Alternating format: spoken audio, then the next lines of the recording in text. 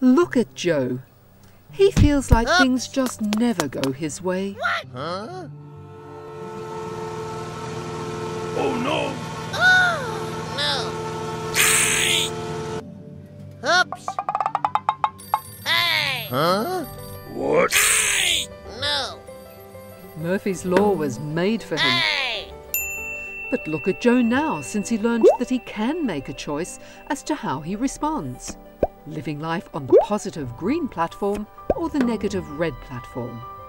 Life still throws up the same crazy stuff, and Joe will still feel angry, sad, upset, or fearful.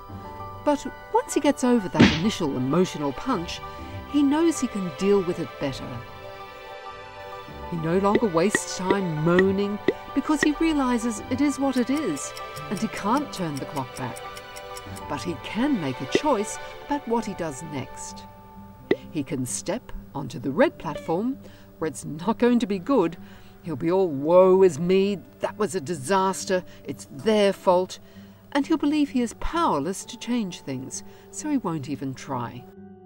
Or Joe can choose to go to the green platform, where he'll look for even a glimmer of an opportunity and think about how he can turn things around.